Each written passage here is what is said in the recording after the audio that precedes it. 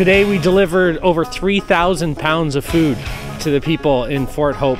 Quite the journey to get here. The ruggedness of Northwestern Ontario is astounding.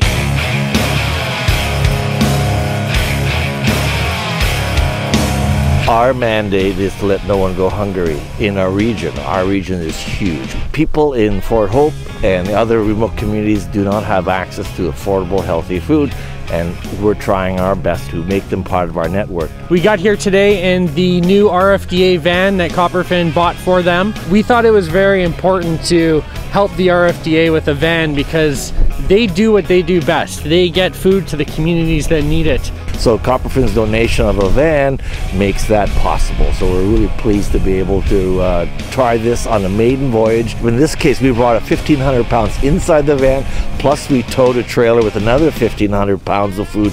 We brought moose meat, we brought up some chicken and things that are really hard and expensive for some of the residents to afford. The Copperfin folks share the same values and community-minded spirit that we do. They're there to help our region prosper and help families in need.